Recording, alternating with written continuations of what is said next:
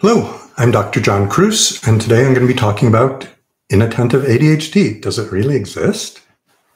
So as usual, I'll start with the take-home message. I'll be talking for probably 20-25 minutes and open to questions and answers at the end.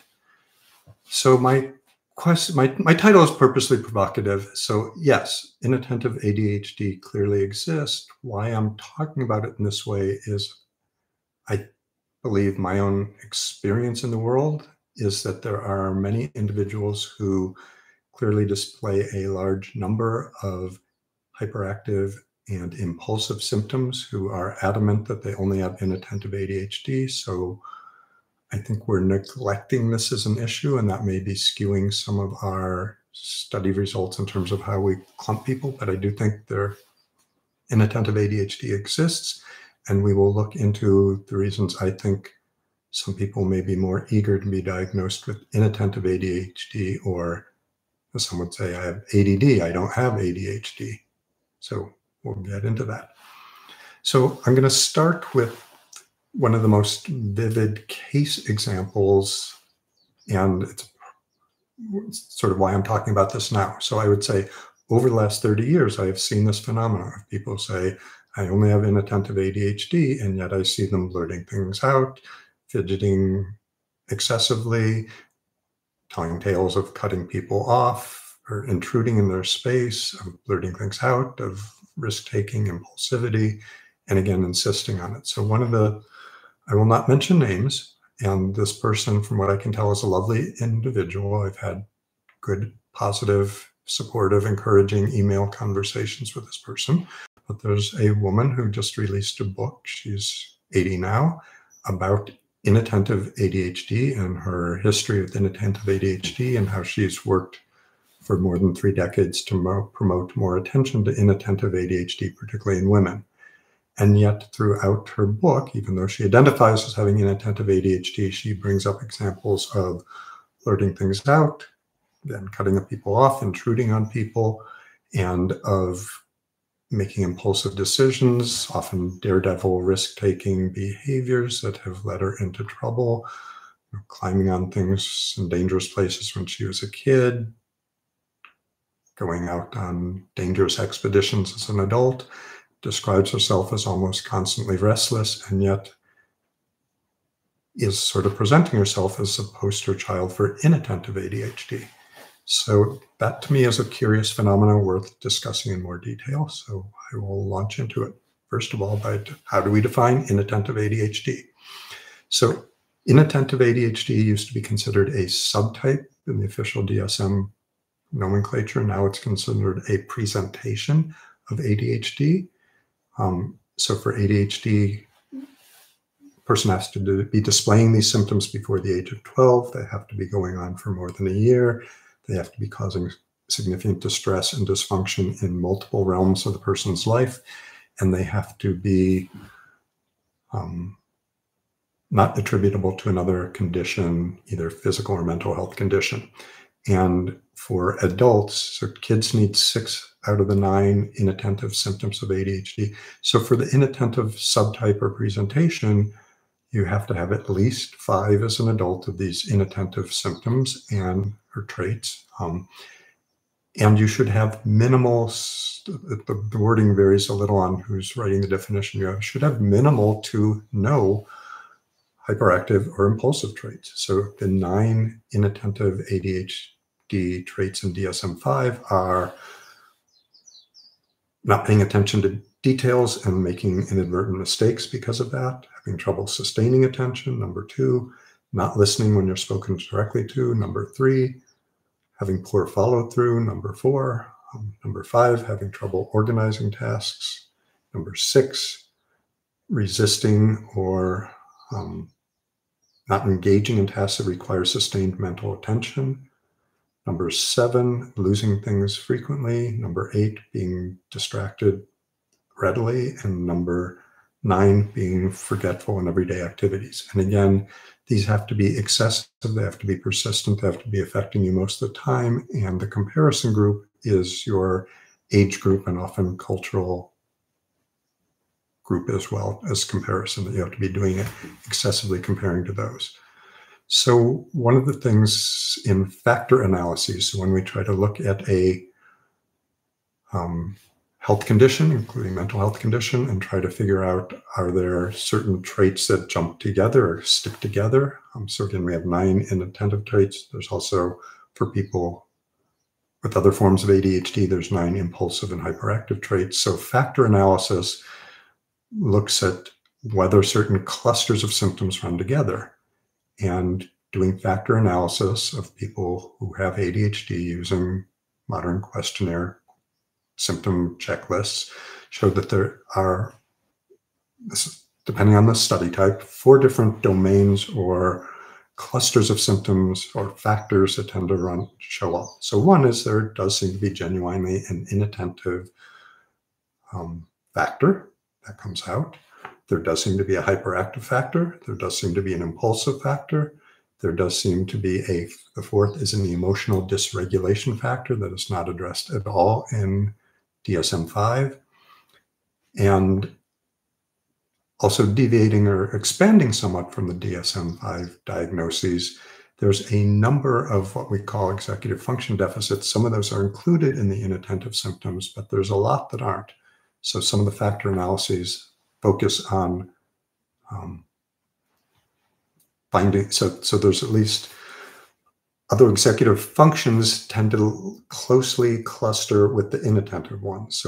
So that includes wasting time, troubles having planning, troubles having self-discipline or identifying as you can't discipline or control yourself, having troubles prioritizing tasks, having troubles with either sequential tasks, things you need to do in a stepwise fashion, or keeping track of multiple tasks at the same time, being easily bored, needing a deadline to get things done, having trouble completing things on time, and picking up the details of a project and not getting the overall gist or idea of what's going on. So those are all executive function deficits or issues that tend to cluster tightly within attentive domain. And what most of the research to date has found is that there is a group of individuals with ADHD who primarily have inattentive symptoms or this inattentive domain in none of the other domains. There's a very small group that has hyperactive and hyperactive impulsive traits, but don't have any inattentive ones. And then there's another sizable group that has what we call the combined type, that has both inattentive and hyperactive, impulsive, and emotional dysregulation traits together. So there is increasing evidence that there are different entities here. Whether inattentive ADHD should be broken out and considered its own separate condition, there's some evidence to support that. I'm going to go into in a minute some differences separate from just the symptom cluster list, because clearly that would be circular saying that it's defined in terms of the symptom cluster list, but are we seeing other differences among these groups of people with different forms of ADHD? So looking at what some of these differences have been found is, one, most studies find that people with purely inattentive ADHD are identified at a later age. And the common claim, and this makes perfect sense to me, is that the rambunctious, hyperactive kid running around the classroom is going to get his classmates' attention and the teacher's attention and the parents' attention at home much more quickly than and this is a kid who is sitting at home daydreaming and not completing his homework, but not causing a problem for others. So later age fairly consistently shows up in the inattentive, whether that's really that the symptoms are there starting at the same age and they're only detected or problematic later, or whether it's possible from the data that it's just that for most kids who have an inattentive type, it doesn't present until later. We don't have hard data to support one hypothesis over the other. There does seem in many studies to be a preponderance. Women seem to be overrepresented in that inattentive form of ADHD, although there have been a number of studies in the last decade that failed to find that some even found the opposite, that boys were overrepresented. There's a few handful of studies looking at whether genes which were identified as having some association with ADHD were more likely in inattentive versus a combined type. And so far, no distinction there on specific genes has been found. I have not seen, there may be, but I haven't seen it, a genome-wide association study looking at whether it's the same cluster of hundreds, if not thousands, of genes that increase the propensity for inattentive ADHD compared to hyperactive ADHD. There are also a number of studies looking at medication and other treatments, and in terms of what people respond to, there does not seem to be a demonstrably shown difference in terms of medications or other treatments. There's a few studies which suggest that maybe purely inattentive type is less likely to respond overall or more likely to persist in the face of treatment. And there's a little bit of evidence, although there's been some conflict and conflicting studies, and it depends a lot on what task you're asking the kids or adults to do. But in terms of brain differences, and the gross simplification is for combined type, there seem to be more identification of problems in the occipital cortex at the back of the brain, whereas with the inattentive type, maybe that is more likely to show up with frontal, temporal, parietal problems. Again, there's overlap, there's a lot of conflict. And in terms of other social interactions, so conduct disorders, oppositional disorders, sort of violently acting out, rebelling, causing problems, is more associated with combined type ADHD than inattentive ADHD.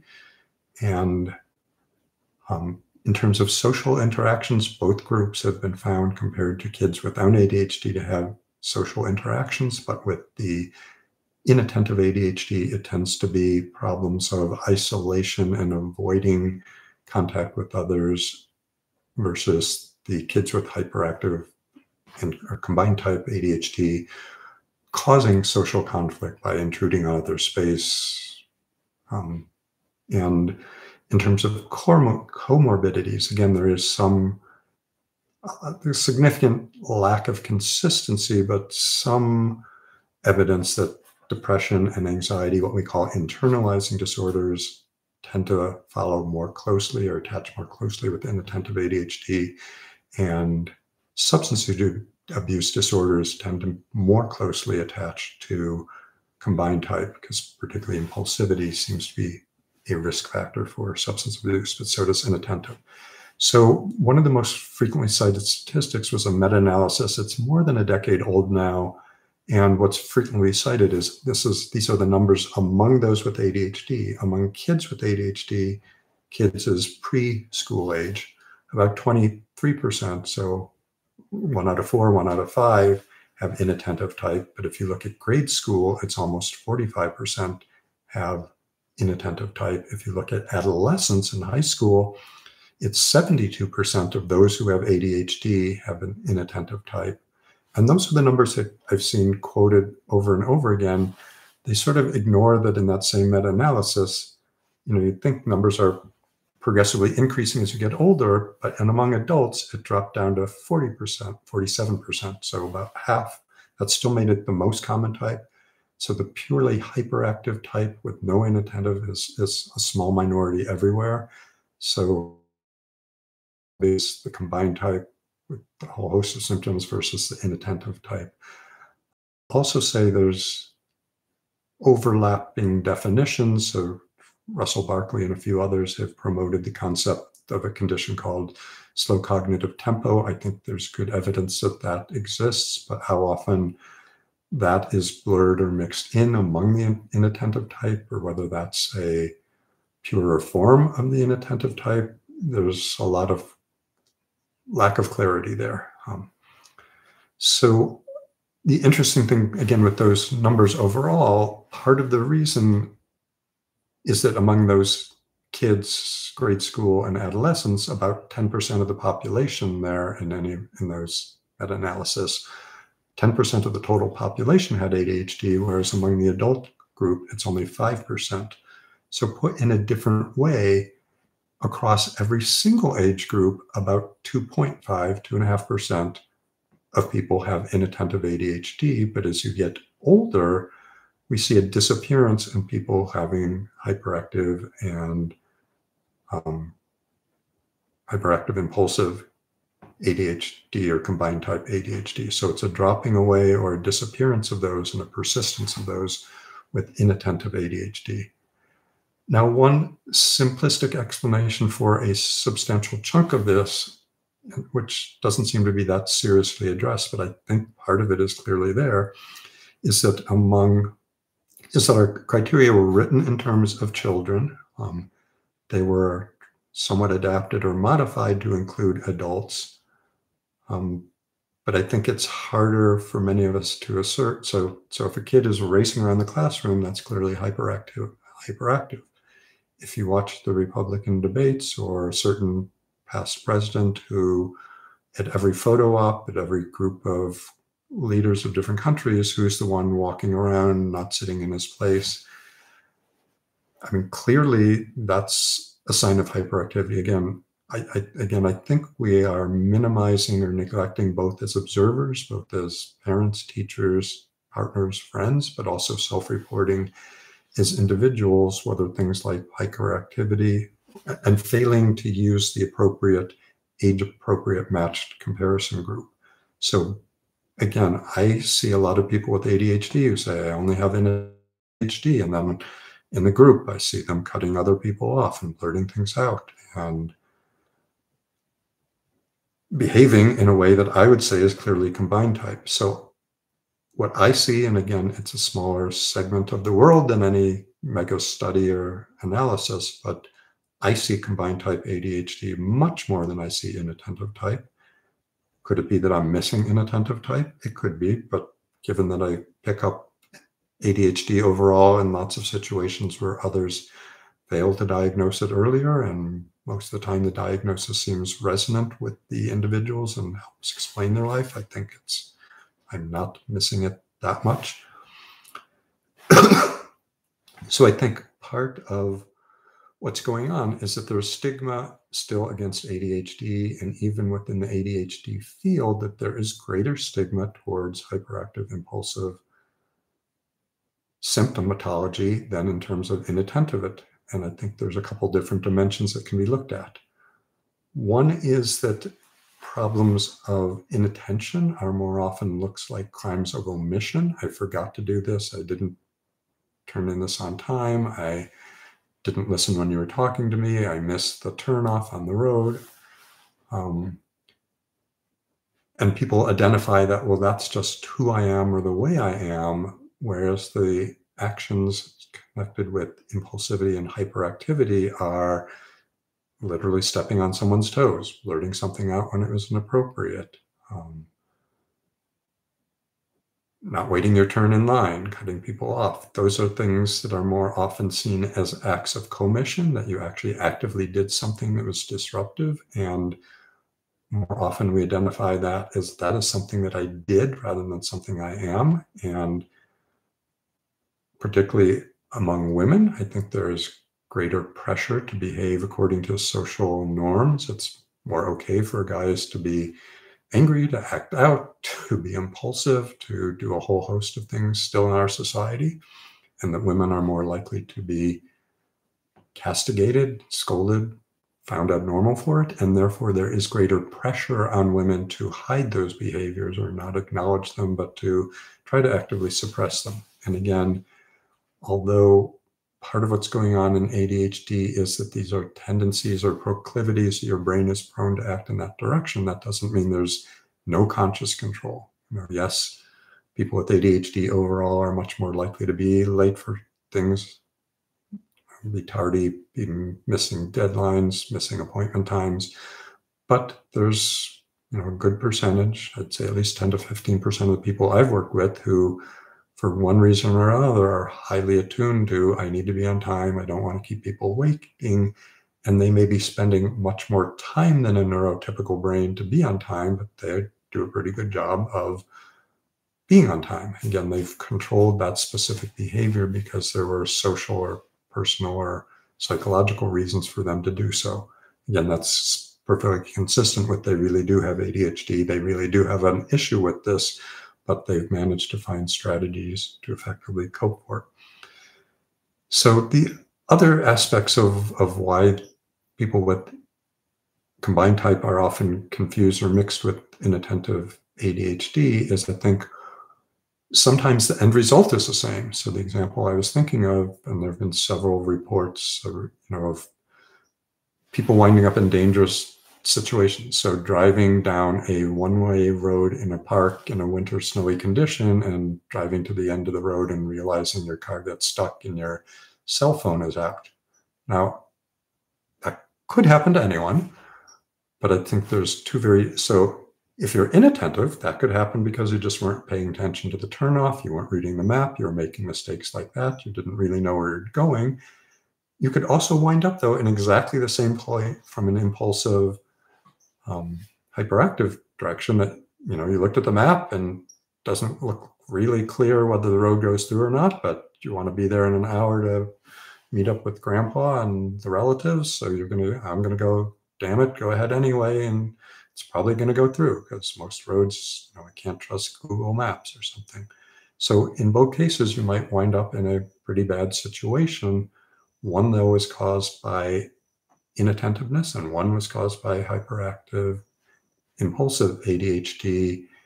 But if all you learned about the event is someone wound up at the end of a dead-end road 40 miles out and their battery died or their car got stuck and they weren't prepared for it, you wouldn't know, and whether you'd assume or which story line you would try to make fit to the story would reflect more your biases than what was really going on. The other aspect why I think many people, again, with combined type ADHD wind up claiming they have inattentive ADHD is just one component of ADHD is poor monitoring of yourself and your own actions. I can recall a friend who I would often meet for a meal or a coffee shop, and when she was talking about things, she talked a lot, she talked excessively, but when she was talking about things that were particularly embarrassing or difficult or frustrating for her, she got louder and louder and louder. Completely no awareness of it. But the things that were most embarrassing, difficult for her, people were literally turning heads, and it was clear there was absolutely no awareness of that. So if you have less awareness of when you are making,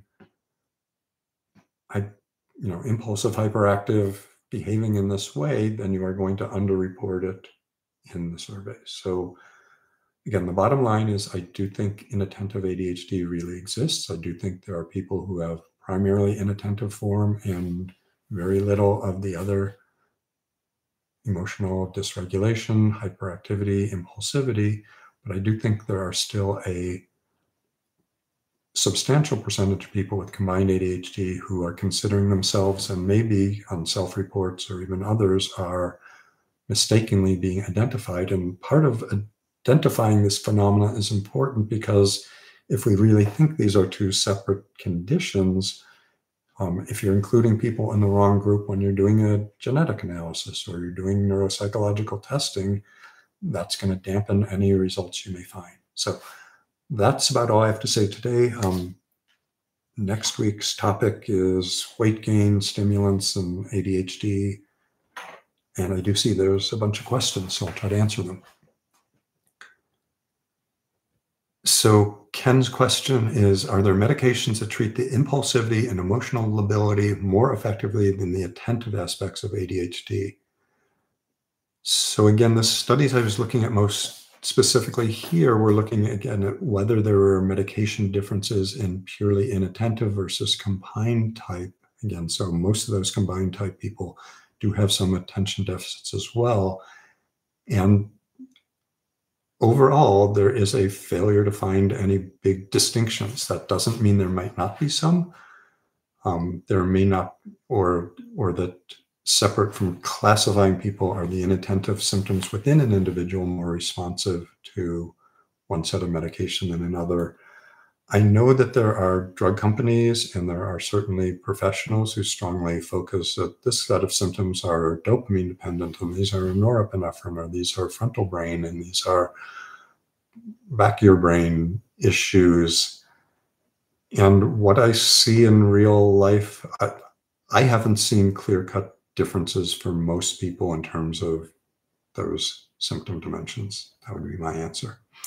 So YouTube playlist says UK has a shortage of Vyvanse. I take 30 milligrams.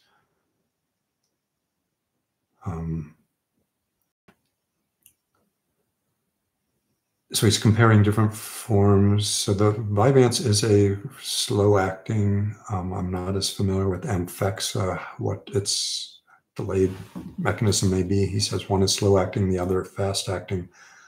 I'm scared of the impact to me, and I'm not sure if the fear. So he wants to know what he can do to slow down the effects of the immediate release. I mean, there is some limited data that some amphetamine use absorption may be slowed by highly acidic diets or higher fat diets. There's other studies that suggest that would be minimal. I don't know ways of slowing down an immediate release form. It's going to get into your body when as it's absorbed, and it's going to go through the blood-brain barrier pretty quickly and get to those receptors in the brain. And an important point is that with stimulants, it's not just the total dosage people are taking. It's that's one factor in terms of the effect, but also how quickly it's getting on and off receptors. So the rate at which stimulants enter your brain is an important variable. So sorry, I don't have more direct help. Leo Boba asks, does the prevalence of smartphone addiction and digital media consumption habits change the factors in which to diagnose hyperactive versus inattentive ADHD?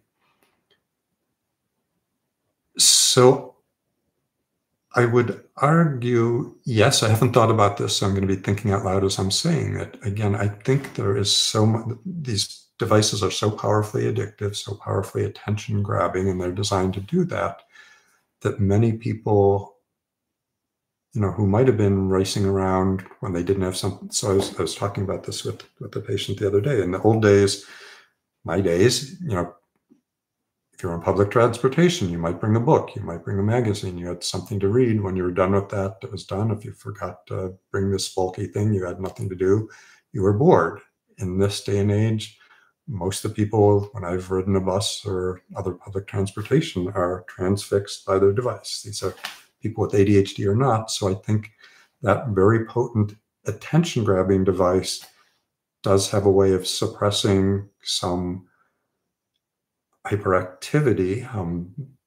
It doesn't eliminate it. So some of those people are still the, ones with ADHD who may be tapping their feet or doing other things, but there's some evidence that some of the fidgeting is a way of helping focus attention. But if the device itself is compelling enough, there may be less need for a whole range of overtly gross body movement and minor fidgeting. So I don't know rigorous research on that, but I would expect yes.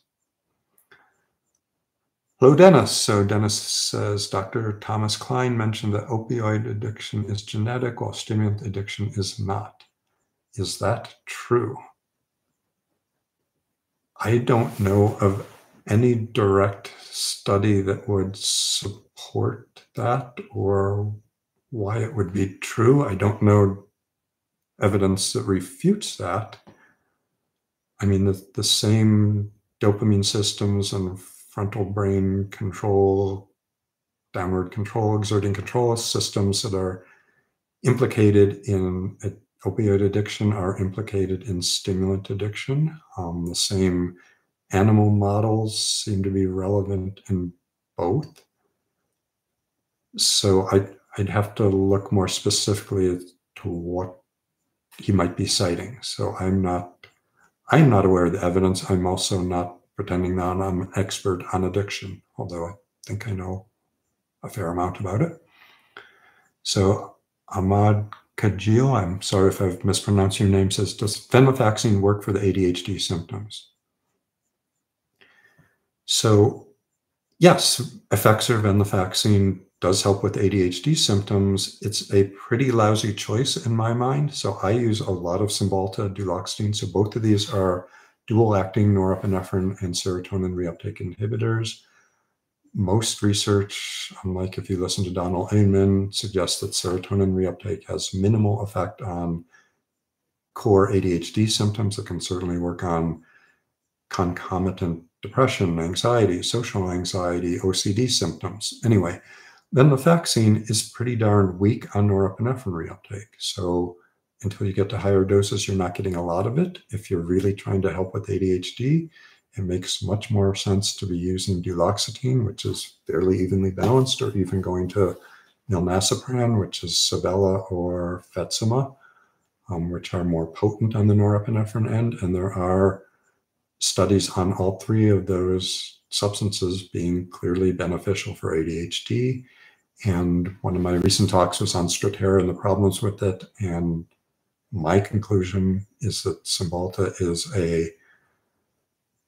at least as good in the short run for treating ADHD as Strattera, and much more tolerable and much more acceptable to most people. So another question. So I do have a talk in this on my YouTube channel on armodafinil, which is Nuvigil, or the R stereoisomer of Provigil, modafinil. It clearly helps ADHD symptoms overall. I don't have the top of my mind whether it is more effective with inattentive versus hyperactive and impulsive. And the salient point that I recall, and it's a group at Brown University, I'm forgetting the names of the researchers, their parsing of the studies suggests that armodafinil and modafinil are better at attacking the core symptoms of core executive function, inattentive symptoms of ADHD than the stimulants, which they think are having probably a more profound effect on motivation to take care of tasks or tackle tasks. So that's what I'll say there. So Ricky K says, has there been any studies on ADHD medications and gambling addiction? If they do stimulants make gambling addiction worse, like other medications might? Yeah, I don't know of any study that formally tried to look at stimulants as a treatment, or, I mean, if they thought it really was going to make it worse, it would be pretty hard to get any approval for such a study.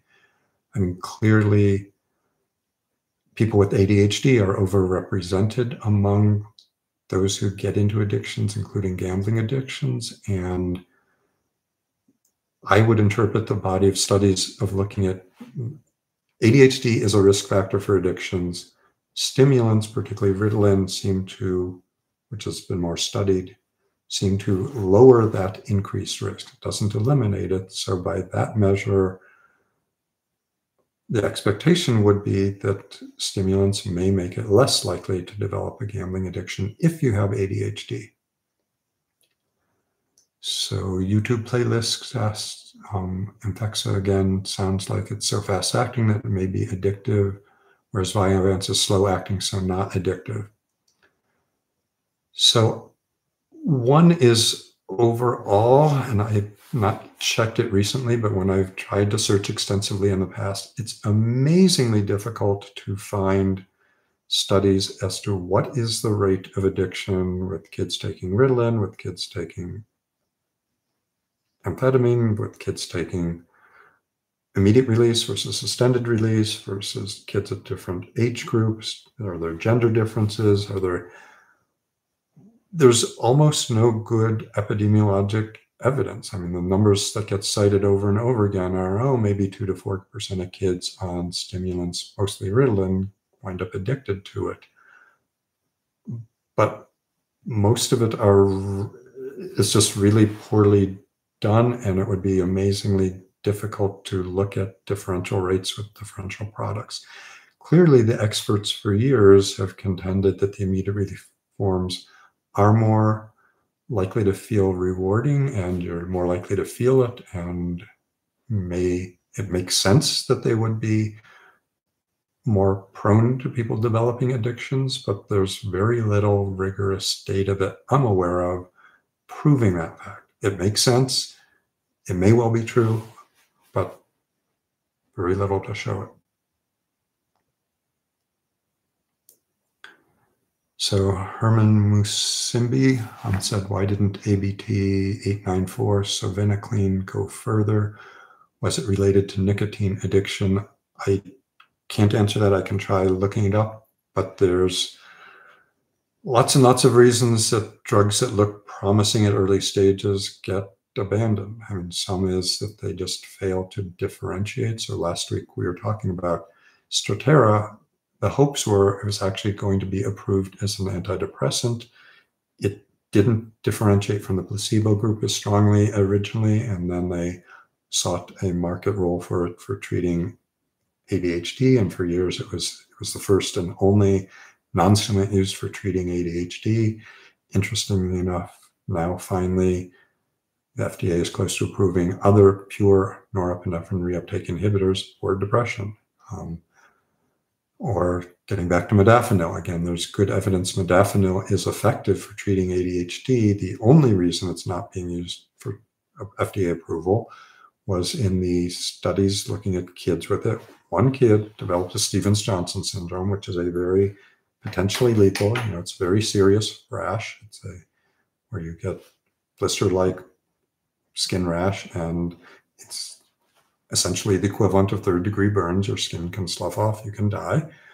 But we know some people develop this bad reaction to almost any drug that's been out there. There has not been a close association or a high relationship between modafinil and Stevens-Johnson syndrome, but on the FDA approval panel, and again, this is a psychiatric drug, most of them were psychiatrists, the one dermatologist on that group said, we see this all the time, it's not a big deal, it's not been associated, go ahead and approve it. The results look good, it works for ADHD. And it was a psychiatrist on the panel who said, oh my God, we're not used to dealing with medical complications, don't approve it. And the company decided it wasn't, they were already making good money. They didn't need to get that additional approval. And particularly in the US, it's perfectly legal and I would say ethically acceptable to use a drug off-label for something it has not received FDA approval for if there's studies and research or personal, even patient experience showing that it can work for that condition. So great questions, everyone. I will try to look up and find more information on the things I didn't know much about. I will hope you all stay healthy and happy during the coming week. I'll be back next Tuesday with weight gain, and good night, good morning, wherever you are. Have a good week.